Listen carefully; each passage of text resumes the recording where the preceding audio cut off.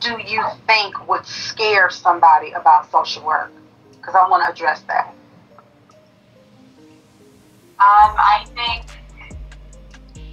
maybe, like circumstances that you wouldn't typically be comfortable with, or maybe circumstances that you're not used to, I think. Kind of just going into, like, say if, like, you're a school social worker and you end up deciding, like, oh, I don't want to be a school social worker, maybe I should be, like, medical social work, and kind of, like, navigating that switch or that transition. Okay, and so let me explain to you why, if that is frightening to you, how you can hone in to not make that be so frightening. As a generalist practice social worker, which y'all all studied up to be, y'all been in school for 4 years, some of you maybe even longer in your program, you've got the tools. You are doing work from a generalist practice perspective. So whatever field of practice you go in, you take that general knowledge into that workplace and then learn how they do it. For example, before I became a master social worker of acute care, I currently work in a hospital. I had never worked in a hospital before. I had interfacing with social workers and nurse case managers of a hospital, but I had never worked in the hospital before. And I told them that when I interviewed. I had never worked in a hospital before. So they asked me in that interview, and mind you, there was a panel of about 8 senior managers of the hospital. And they were from all of the departments in the hospital. And here I was coming and asked to be the social worker of the hospital, the sole social worker of the hospital. So they asked me, well, if you've never worked in a hospital before, why do you think you can do this? Glad you asked. And then I talked about being a social worker from the generalist practice perspective. Now, when I got my master's degree, I do have an emphasis in administration, not clinical. But I have some clinical skills because the master's program that I went to was 2 years. The first year, all clinical.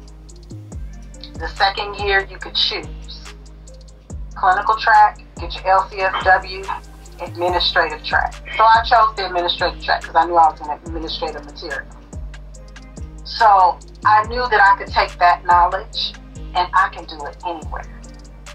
Think of the person who works at Pizza Hut. They know fast food like it's going out of style. They know what's going to tick people off.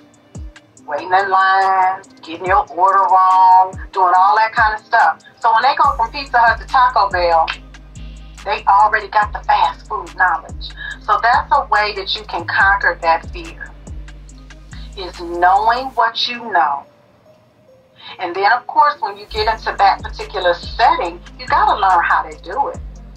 I went to a week's training at a hospital, not even here in Nevada, and shadowed a social worker for a week. Came back, and they told me that ain't how we do it here. So I had to learn how to do it at the hospital that I'm in. And so when you, as a social worker, come up with, come against challenging things you never have experienced before, like you were saying, the best way to channel that fear is to look at that as a challenge. If some of you have boyfriends, girlfriends, you're married, you didn't know this person before you knew them, right? But now you live with them, you share a bathroom with them. Well, no, if you're in my house, you ain't sharing no bathroom with me. We got to settle that. But I'm just saying, you share things. You know that now you know this person, and it's comfortable. But before you knew him or her, you didn't know them. You may have been a little nervous on the date. But once you got in there, you knew who you were. You knew what you wanted. You knew how you was going to go about it. You picked your outfit out, just looking cute. And you went on that date, and you were fine. So that's how it will be the same when you encounter things. Because social work is a business where every single day you're going to encounter something different. So if you have that fear, maybe of working with a group of people that you've never worked with before, age bracket that that's kind of scary, I don't want to work with no babies. The way you channel that is looking at it from a perspective of, this is something new, something different for me to learn. Does that answer your question?